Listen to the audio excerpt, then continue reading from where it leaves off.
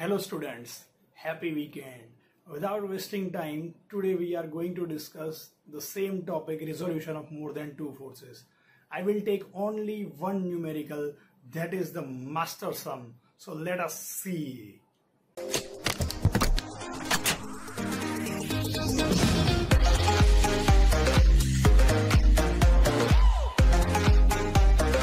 Okay students, so today we will discuss only one numerical, that is the master sum. Please read the data. What is given to you? ABCDE is a regular hexagon. Force is 90 Newton, PQ, 240 Newton and 180 Newton acting along the side ABCA, ADAE and FA respectively as shown in figure. What we have to find? Find the forces P and Q for the condition of equilibrium of the system. In the last lecture, we have studied what is the condition of equilibrium sigma h equal to 0 and sigma v equal to 0. Therefore, resultant is also equal to 0. Now, compressive forces must be converted into tensile forces. Now, let us see which figure is given to you. Say this. This figure is given to you. In this figure, there is a regular hexagon. Okay, there is a regular hexagon. Now, A is the origin. You can see this. A is the origin. From this, forces are acting along several sides like this. FA, AE, AD, AC, AB. Okay. And then after, this figure is simplified and converted over here. Now, let me show you how the things happen. First of all, we will go back and check some figures. Okay, let us see. Okay, this is the blank side. Now, first of all, let me explain you something. Now, what is a regular hexagon? Hexagon means what? Having 6 equal sides. Okay, having 6 equal sides. But 1, 2, 3, 4, 5, 6. This is also hexagon. Okay, but this is not a regular hexagon. This is the regular hexagon. Why? This is the regular hexagon. Why? Because all the sides are of equal measure. Plus, angle between two consecutive sides is also equal. Can you tell me what is the angle between two consecutive sides in the regular hexagon? How much? Let us see. In the regular hexagon, if you extend some line, then this will be exterior angle, say theta. This is the exterior angle. What is the formula for this exterior angle? It is equal to 360 divided by number of sides. Here number of sides is 6. Okay, so answer will be 360 divided by 6 is equal to 60. So this is the exterior angle of regular hexagon. Now let us see again. This is the regular hexagon. Okay, now this exterior angle is 60 as per the formula. So this interior angle is 120 degree. Okay, so 120 degree is the interior angle of regular hexagon. So now each and every angle is 120 degree in the hexagon. Are you getting this? Okay, one more thing. In the regular hexagon, if A is the origin and if you draw some lines from this point like this 1, 2, 3, 4, 5. So this is the first corner side, this is the second side, third side, fourth side, fifth side. Now this interior angle is 120 degree. Okay, now what is given over here? It is regular hexagon. What is the meaning of regular? This 120 degree is divided into equal parts like this: first part, second part, third part, fourth part. So total is 120 degree. So 4 equal parts will be of 30, 30, 30, 30. Okay, so this is the regular hexagon. Now, so this is my target. 4 interior angles equal angles are of 30 degree. So it is the property of regular hexagon. Now let us check the given figure. This is the given figure to you. So here also you can see exterior angle is 60 degree and remaining all the angles are of 30 degree. Okay, now you are getting this. Now check the forces. What is given in the data? There are 5 forces. There are 5 forces acting in the hexagon. 90 Newton, P, Q, 240 Newton and 180 Newton. Now these 5 forces acting along the sides. Actually 5 sides are also given in the data. You can check back and see what are the 5 sides. See this, which is the side given in the data AB, CA. Read the name carefully. AB, not BA. Okay, AB means what? A to B. Then after C to A. Then after A to D, A to E, F to A. Okay, this type of 5 sides are given to you. Let us check. So this is the sides. A to B, 90 Newton. C to A means downwards, P. A to D, Q. A to E, 240 Newton and F to A, 180 Newton left side. Okay, this is the figure you can see. And interior angles are 30 degree in the right side figure. Now what is our target? Our target is to simplify this figure. To simplify this figure, I have kept this page blank. Let me show you. This is point A. Regular hexagon is like this. This is the origin x-axis. Let me roughly show you. This is the regular hexagon. A, B, C, T, D and E. These are the sides. Okay. Now what are the forces? First force is like this. Second force is downward. This is actually vertical in the given figure. You can check back later. This is upwards. This is also upwards. And this is left side. So what are the tensile forces? So tensile forces are this one and this one, because it is coming inside to point A. Okay, so these 2 forces are not valid. These 2 forces are converted into tensile forces, and then after this hexagon is removed and only x and y axis should be drawn. Let me check how. Check back again. This is the point A. Now this is x, y axis, x axis, point A, x axis.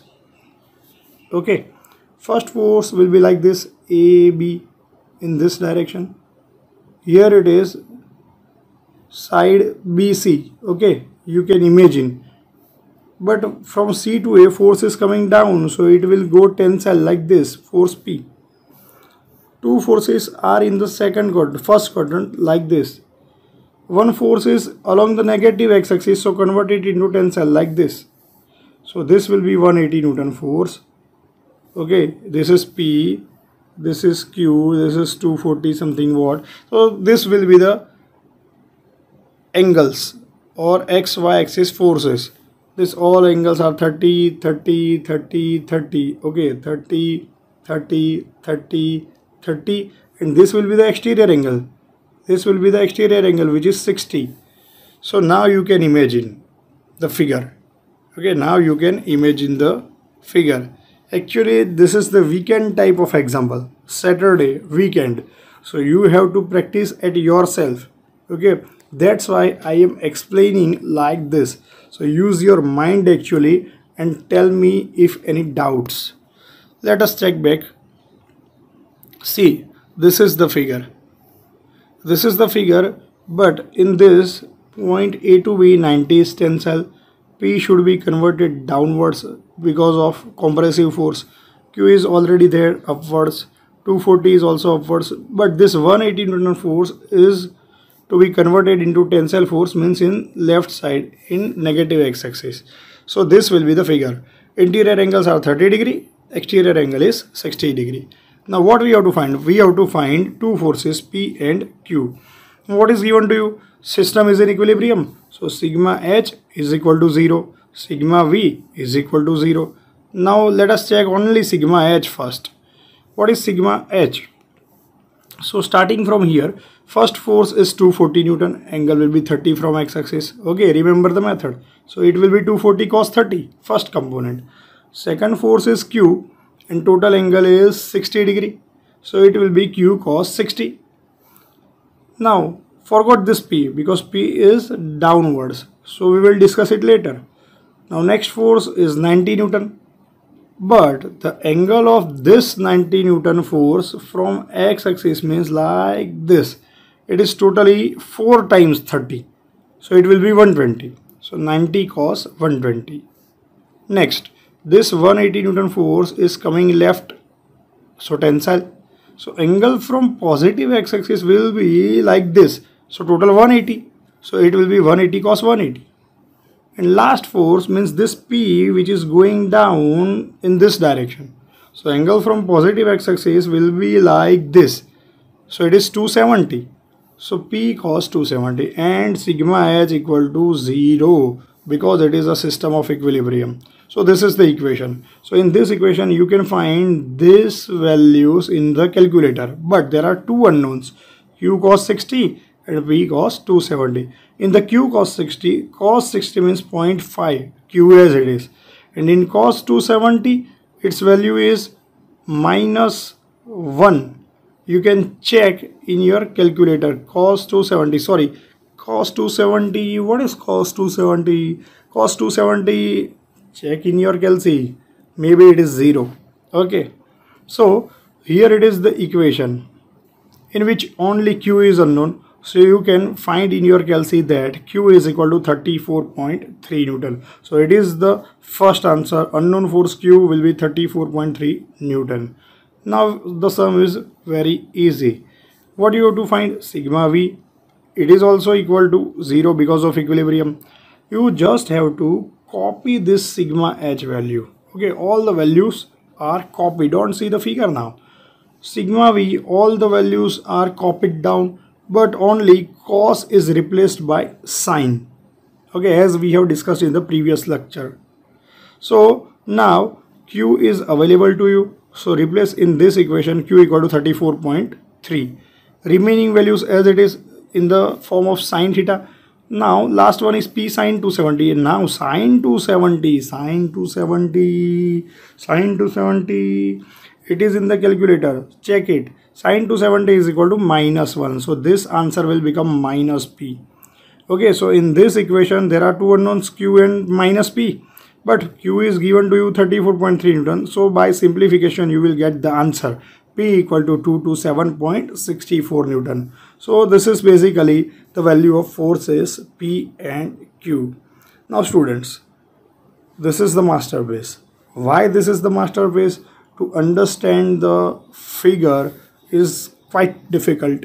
So you go back into my video and check the regular hexagon properties, 360 by n formula, find exterior angle, find interior angle, divide interior angles into 4 equal parts because of regular hexagon properties, convert tensile forces P and 180 Newton into tensile forces, compressive forces into tensile forces, and draw rough figure at your own. Then after solve this sigma A and sigma V, you will surely find the value of Q and P. So this is basically the master sum. Now this is the weekend, Saturday, Sunday is coming there.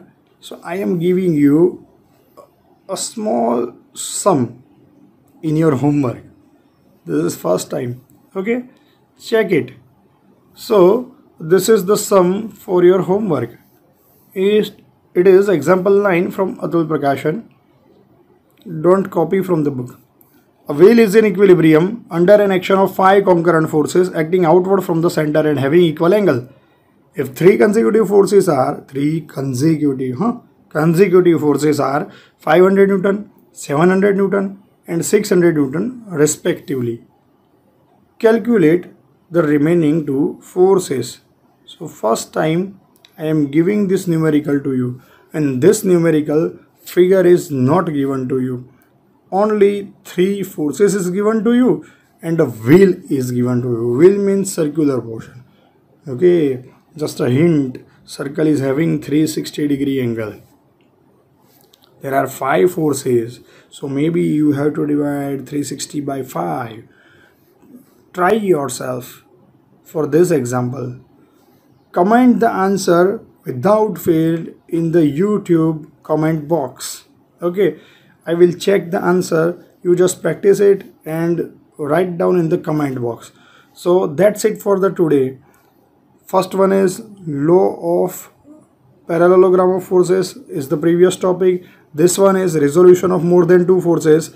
This is the master sum of polygon, means of hexagon, and this is the homework sum, means of a wheel. You will try this and give me the answer. Okay, see you in the next lecture. See you on the Monday. Thank you, students.